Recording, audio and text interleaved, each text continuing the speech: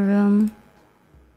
That was really cool though. Holy moly, the stuff they prepared. Yeah, it's so much fun playing with them, and these games are so much fun too. Like, I feel like because they used mods and everything, the games are just like even more realistic and easy to play. Like this badminton and the soccer game, like wow, I had legit a blast playing it.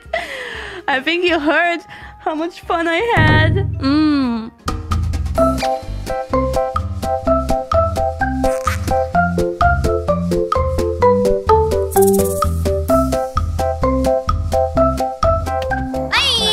I love this. This is fun. Whoa. No! Wait, Auto? is that out? Yeah! I get to look up. Yeah, okay. This is so good. This is so fun. I want to do this as a collab stream. Just badminton and other games. Even after the tournament. Oh, it stops there. Oh! Ah! Whoa! Whoa! At least I can't be out of breath here in this game. Unlike real soccer. Keep there.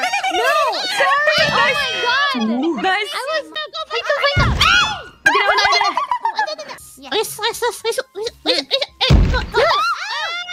Sugoi, this is fun. I like it. 楽しい. This is cool. They just like, you know how when you look at the Hololive Japan Minecraft world, you know, it was already always impressive, and then you look over to the ID world and it's like so like wow, next level. It's like impressive on a different level, because Japanese server is like, you know, cute, dorky, weird buildings, and then ID server is like futuristic, modern, crazy, big, huge buildings, over the top buildings. Yeah. So I think you can compare in the same way the sports tournaments, the Japanese one and the ID one. I mean, just look at the whole arena and everything.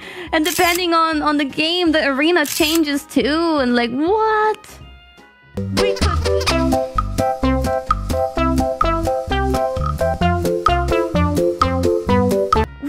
Ian could never... We may have considered before making our own sports festival, but after looking what Japan and now ID has done, ours would be like Unga Bunga.